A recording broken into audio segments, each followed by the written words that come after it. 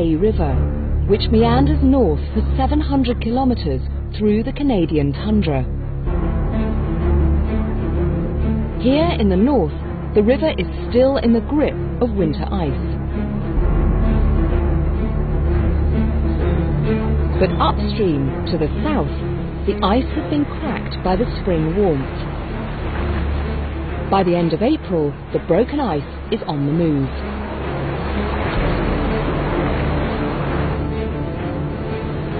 At this point in its journey north, the river tumbles over a 35-metre drop, giving us this spectacular sight. This is Alexandra Falls, and you can see that the central flow is flowing strongly and does all winter, but the majority of the falls are still frozen solid.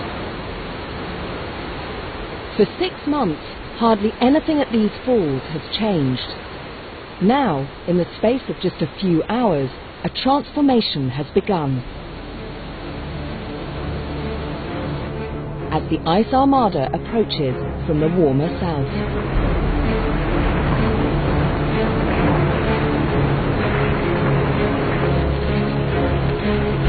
But there is still not enough water in the river to force the ice over the falls. And it piles up in a great ice dam.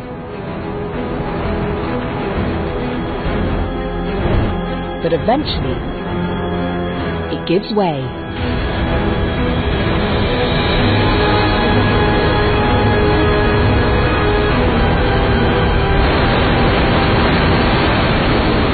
This is the moment we've been waiting for all day.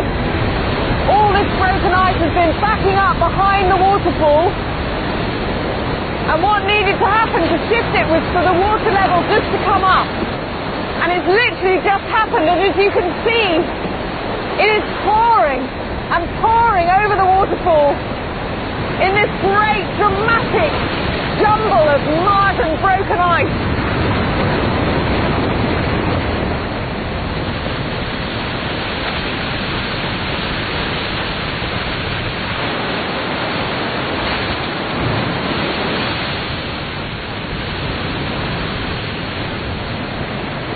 It's just mesmerizing to watch.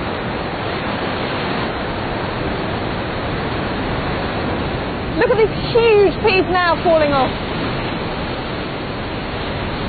And you know, at home when we talk about the arrival of spring and we talk about the snowdrops coming and the first birds tweeting, well, this is spring Hay River style. There's nothing gentle or quiet about it. It's violent, it's noisy, and it's entirely speeded up by these warm meltwaters that have come from the south.